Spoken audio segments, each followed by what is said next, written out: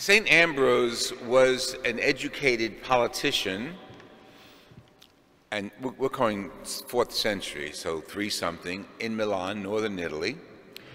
He was a devout person that eventually got involved with the church, and he was so bright when he explained things about God and the church and politics that the people fell in love with him.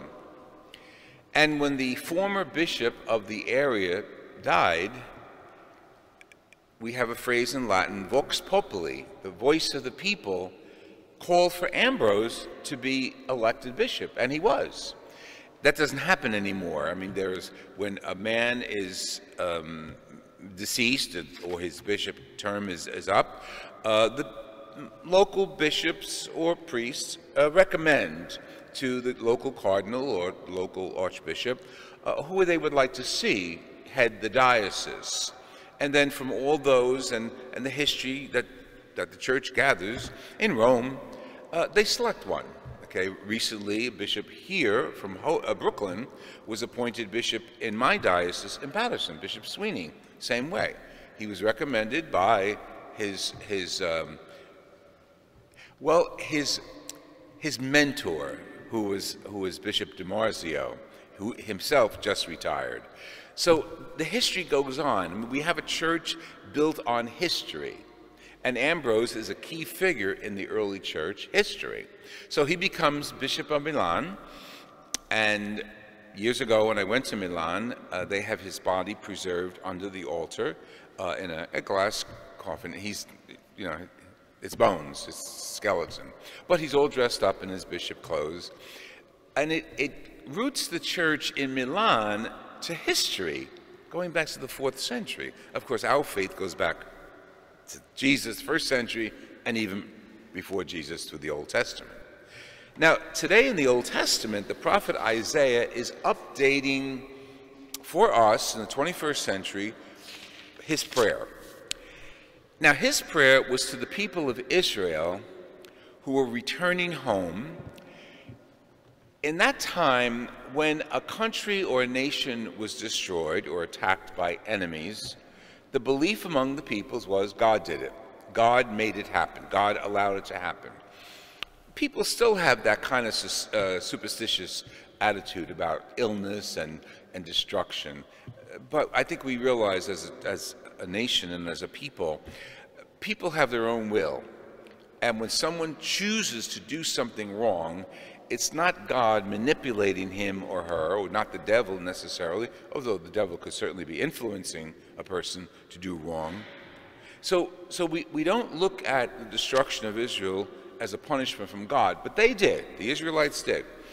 So what Isaiah is saying, okay, now we're going back home. We're going back to Israel. We're going back to Jerusalem. We're going to resettle ourselves. And he is given a vision through God to pronounce these words that we just heard to the people. And the opening line of this section from 40, chapter 40, give comfort to my people, says the Lord. Speak tenderly to Jerusalem.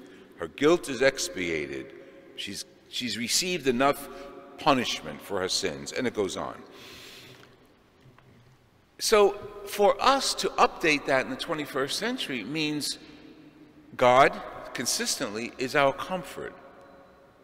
Now, we don't have to look at illness or war as a punishment from God, but we do have to look at, I don't say have to, we look at it as a natural occurrence.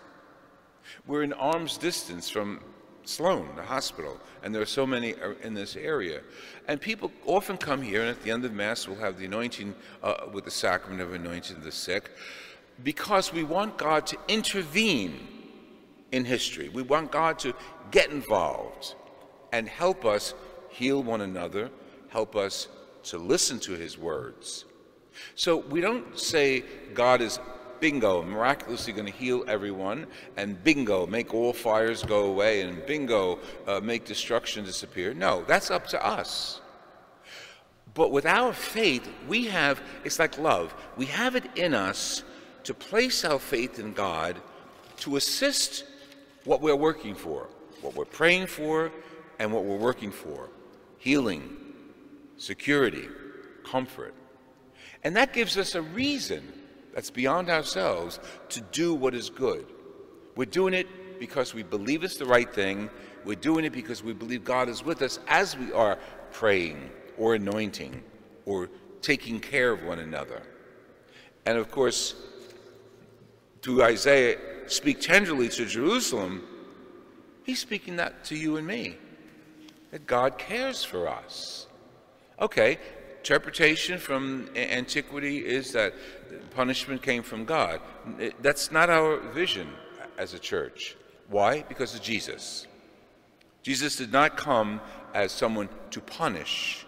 Jesus came to open up the doors for all of us, to come to church, to come to his house, to be one with each other. And his gospel today gives us a good example of that. If all of us, if there were 99 in church today, and one of us sort of went away, the good shepherd would go after that one because he's concerned. And he's concerned for every one of us individually. He knows us. He reads our hearts. He knows our minds. And he carries the metaphor one step further. There's more rejoicing for that one person who comes back to God, who is recovered, than all of us who don't need to be recovered because we're one with God already.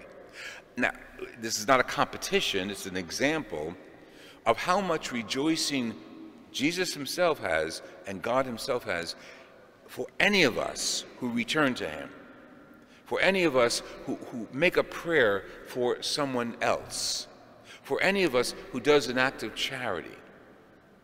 And you think, well, I'm not important, God doesn't notice. Yes, he does. The scriptures indicate that. Our faith indicates that. As God gave Ambrose the brains to be a great leader, he gives us faith. What Ambrose did with his brains was up to him. And he became a great bishop and an educator. And he educated and was very instrumental in the conversion of St. Augustine, another great saint from his period. So what we do with our faith is up to us. We can ignore it, or we can use it. We can benefit from it, or we can run from it. So our Advent message is we're preparing, we have a tree here, we have the Advent wreath, we're preparing to celebrate the birth date in history of when Jesus entered the world. But that is not December 25th. That's every day. For us to gather at the Eucharist, we're celebrating the presence of Jesus. We're celebrating him with us. And that great phrase from Matthew is beautiful, Emmanuel, the name that means God is with us. So we're here because Advent, because of faith, because of history, but most of all, because of Jesus, who is with us.